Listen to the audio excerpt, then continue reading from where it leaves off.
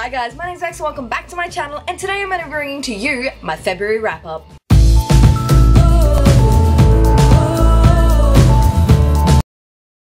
Oh my goodness guys, February's already been and gone, and I'm here to talk about the books that I read in the month of February. I had a pretty good reading month this month, even though it can't top January of course, but I'm excited to talk about the books that I read in the month of February and bring you my little spoiler-free thoughts on them. As usual, I'm going to start with the stats. Now, during the month of February, I ended up reading 5 books and a total of 1,567 pages. Amongst these books, they were all from the fantasy genre, and what can you really expect from me? I love my fantasy. And amongst these, 4 of them were physical books. 1 was a graphic novel. There were also 3 4-star books, 1 4.5-star book, and 1 5-star book. So let's get into the books I read. And first off, we are starting with Beneath the Sugar Sky by Seanan McGuire, which is the 3rd book in the Wayward's Children series, which are like a group of companion novels that follow Every Heart a Doorway. And I can't really go into too much about this one, but Every Heart a Doorway follows kids that have come out of portal worlds like Narnia and back into the real world, in which they have to join society again. So they go to Eleanor West House for Wayward Children and they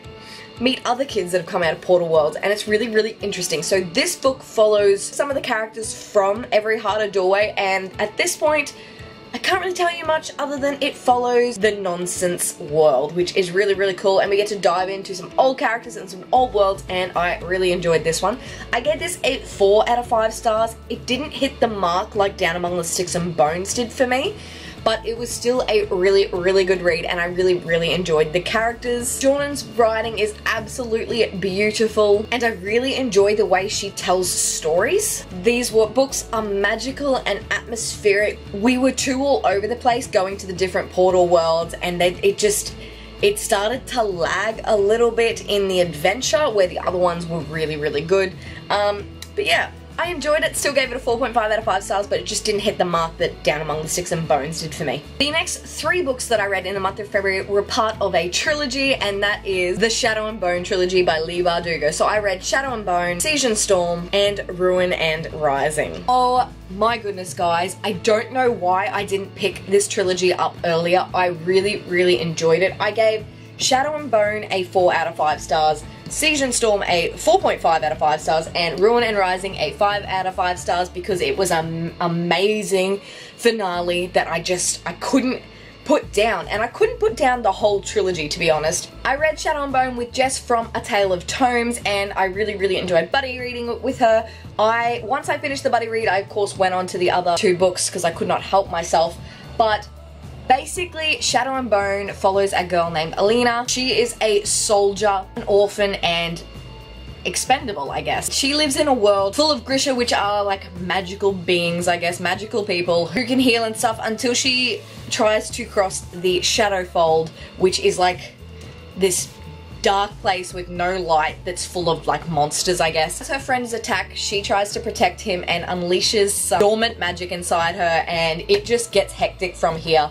This whole trilogy is absolutely amazing. Leigh Bardugo writes so, so beautifully. I really enjoyed the characters. I didn't care much for the main character, as sometimes Alina was really, really selfish, and at times she didn't think of anybody else but herself. But she grew on me through the trilogy, and there are some amazing characters throughout. So I really, really enjoyed this trilogy, and I absolutely love the way it ended. It was just, I feel like it was perfect for me. There is a little bit of like love going on through these, sort of, but it didn't take away from the story. I feel like every one of these stories were really plot driven and not romance driven, and were about Alina finding herself, and oh, it's just good. It's really, really good. I really, really enjoyed it. Yes, I would definitely recommend Shadow and Bone trilogy to everybody. I think it was really, really good. I love a good fantasy, and it was magical, and it was just everything I could want, really. And last but not least, the graphic novel I read this month was I Hate Fairyland Volume 3 by Skottie Young, and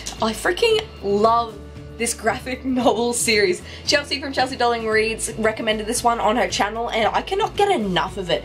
It follows Gertrude. When she was 6 years old, she always dreamed to go to a magical land and she was sucked into fairyland. Normally, you just go, you get your key and you go out and you've had an adventure as a child and it's amazing, but Gertrude can't find her key and she's been there for 30 years and she's fucking angry about it.